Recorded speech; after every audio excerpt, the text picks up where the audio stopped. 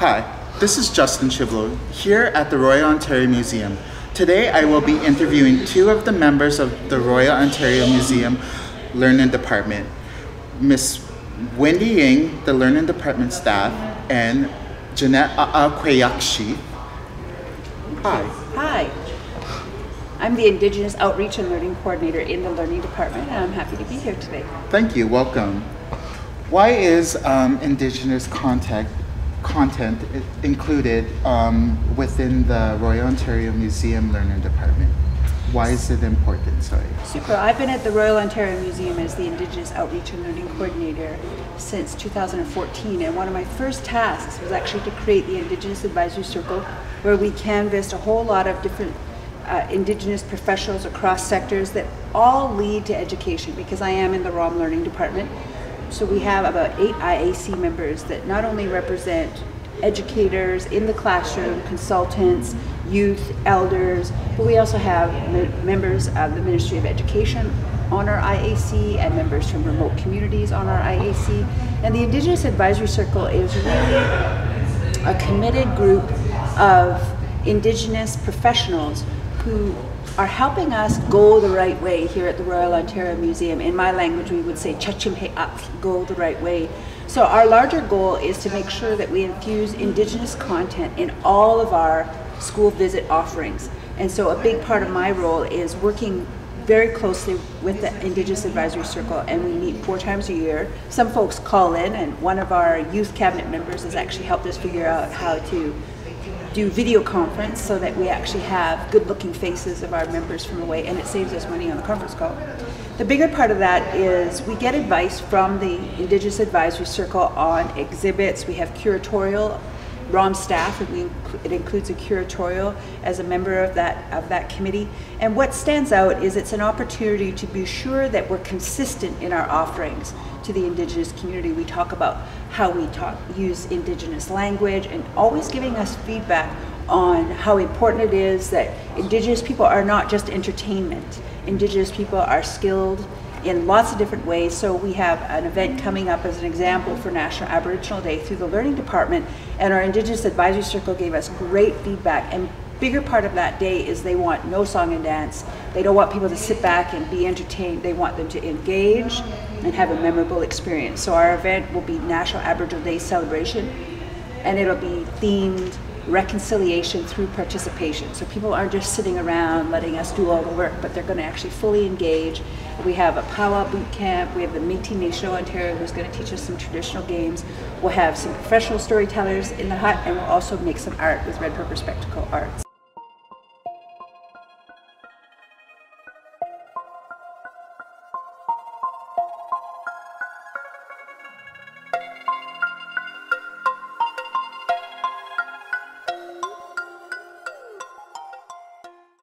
Good afternoon, Wendy. Thank you for coming.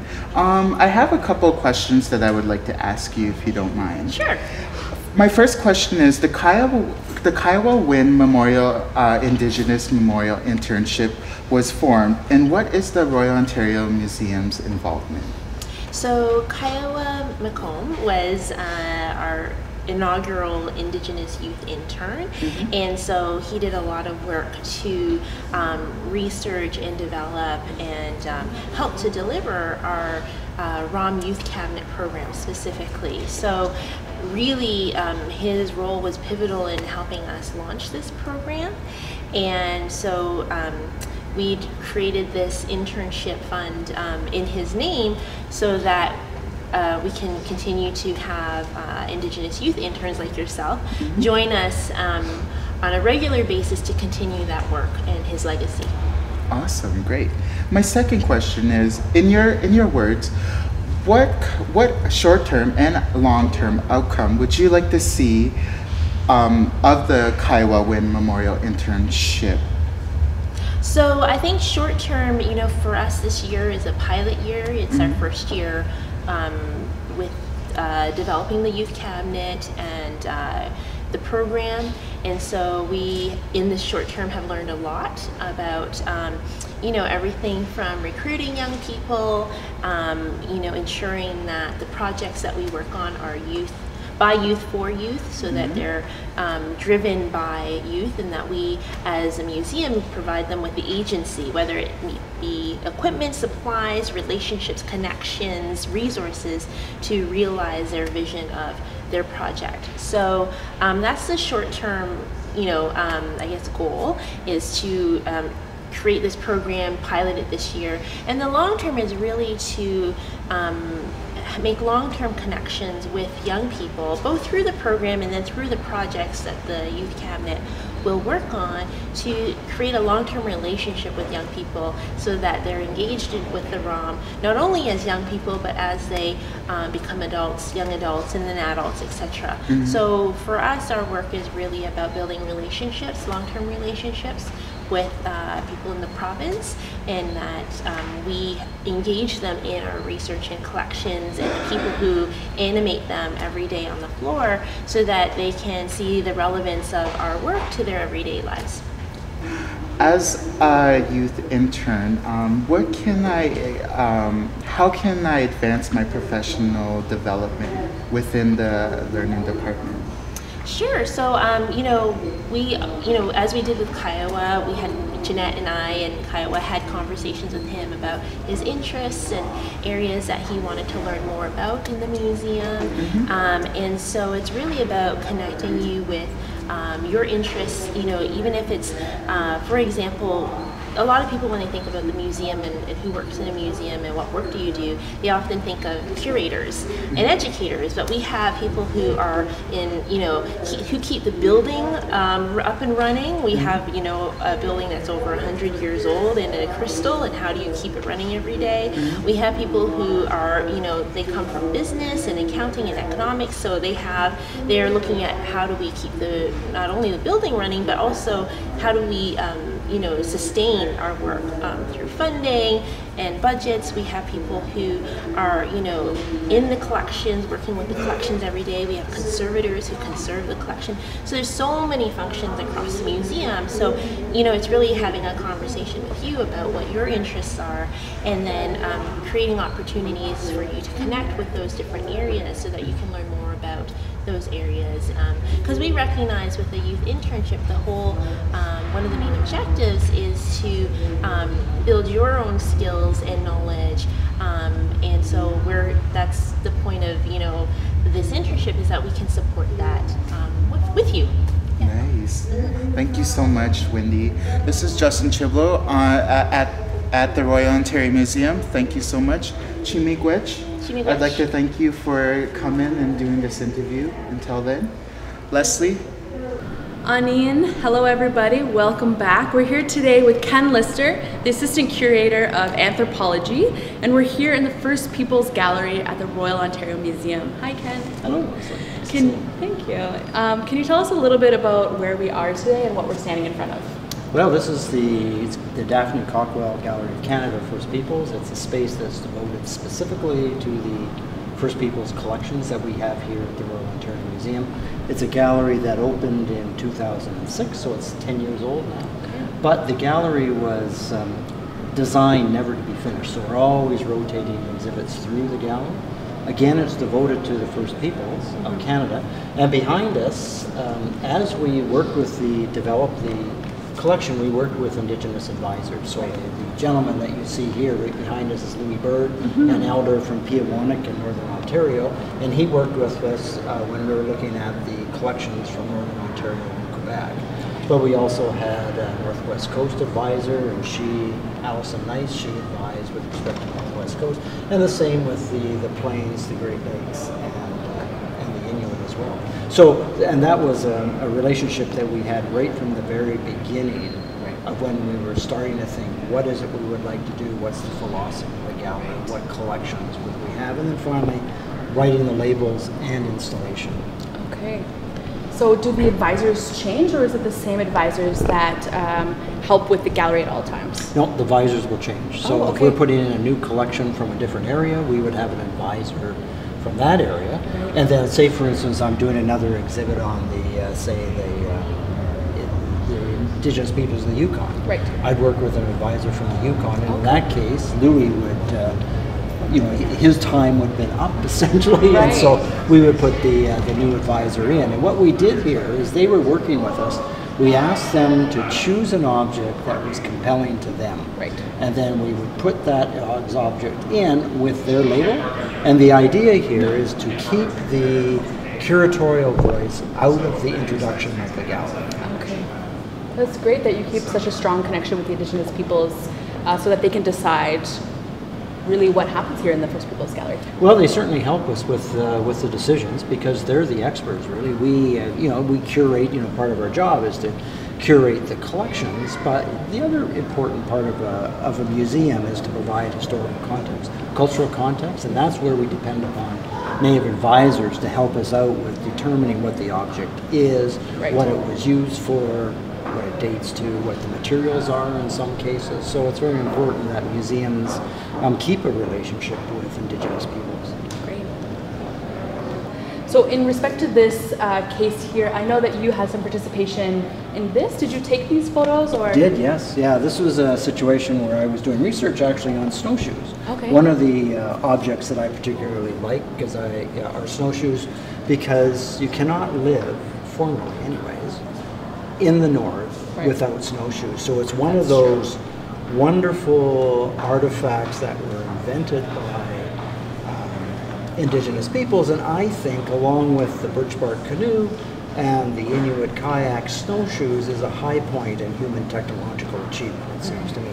So this is a project that I was working with, again with Louis Bird. This goes way back to the 1980s. And he and Jean-Michel Hunter were making a pair of snowshoes, as you'll see in the images here. So I was particularly interested in snowshoe construction, the kinds of wood that were used, how the wood was bent. And for instance, on this particular piece here, once the wood is bent, how is it kept bent? And there you can see there's a form that keeps it bent until the wood is dry. So, and also I'm particularly interested in the philosophical or the metaphysical aspects of snowshoes, of which there's important attributes, especially with respect to knitting. Right. And so, so again, getting back to, I'm really interested in the whole historical and cultural context around the phenomenon of snowshoes. Great. And Louis Bird, who was our advisor, he was a hunter and gatherer and a storyteller, so it's axiomatic that he would choose a pair of snowshoes to represent himself, his community, and his culture. Right. Well, thank you for that. Ken, do we want to see another part of the gallery? Let's do it. Okay, let's go.